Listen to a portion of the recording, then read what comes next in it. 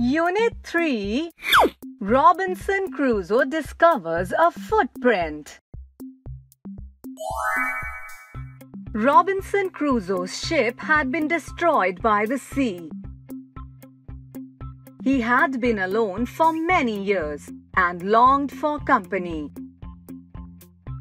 One day, he discovers a footprint on the sand. Let's find out what he did then.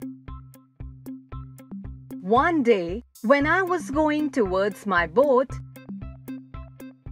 I was surprised to see the footprint of a man on the sand.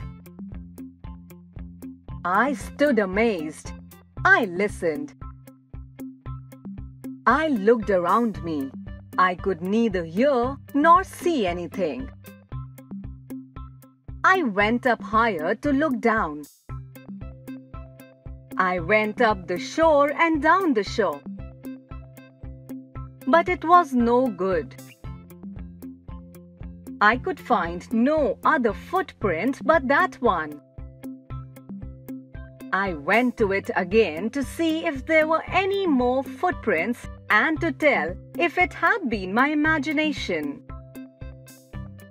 But I was not mistaken, for there was exactly the print of a foot. Toes, heels, every part of a foot.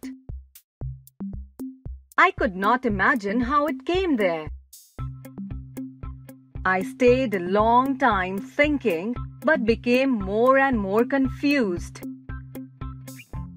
At last I returned home very frightened. Looking behind me after every 2 or 3 steps, mistaking every bush and tree to be a man.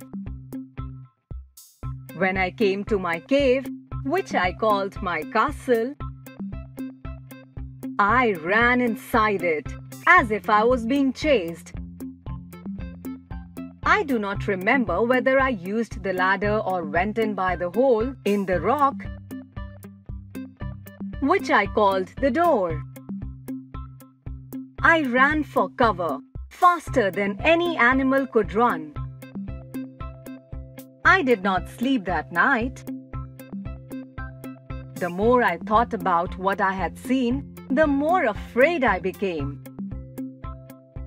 I thought it could be one of the savages off the mainland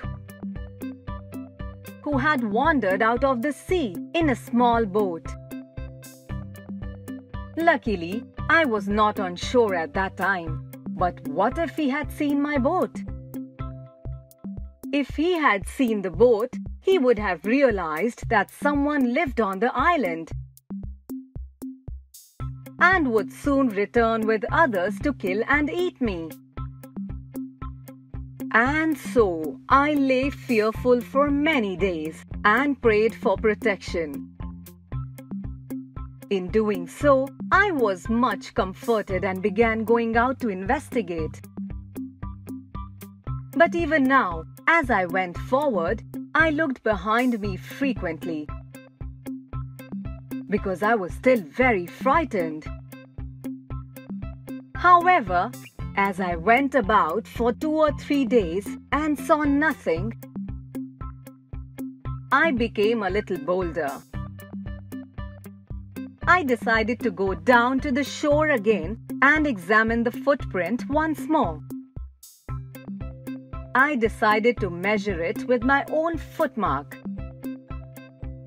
As I came closer to the footprint, I realized that it could not be my footprint because I had not come to this part of the beach since a long time. Secondly, as I placed my foot alongside that footprint,